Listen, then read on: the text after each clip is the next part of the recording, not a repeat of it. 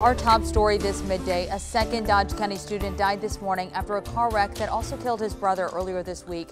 Sheriff Brian Robinson says the wreck happened after 5 p.m. Tuesday on Kate Parkerson Road in Eastman.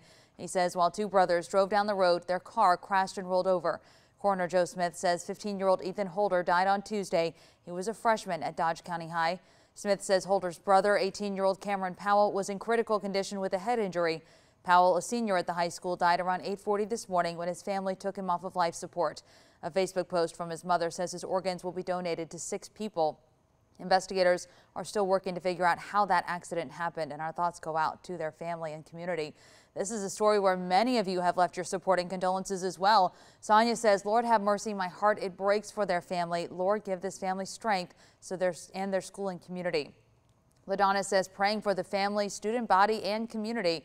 Deborah says, "Praying for family members and friends for peace and comfort." And Sharon says, "What a nightmare." You can continue to leave your comments on our Facebook page.